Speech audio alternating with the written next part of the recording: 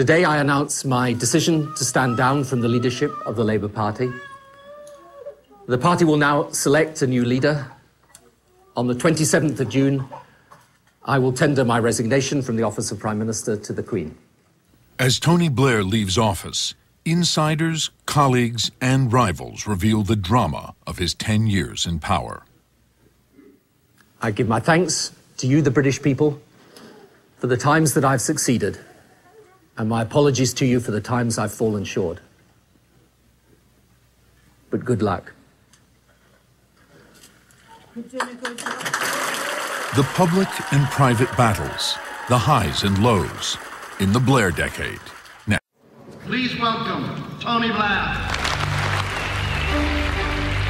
10 years in power, 3 election victories. Tony Blair has been the most successful leader ever in the history of the British Labour Party. He defeated the Conservatives under 3 different leaders. He promised to modernize and unite Britain. He led the campaign to end the wars in the Balkans and followed the lead of the United States to start a war in Iraq. After 10 years, Britain is more prosperous, but the gap between rich and poor is bigger. And who exactly is the man who has ruled Britain for the past decade? I think he's modern. Restless.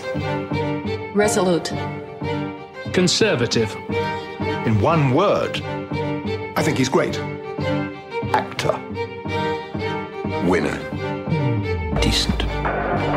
Blair will go down as one of the best.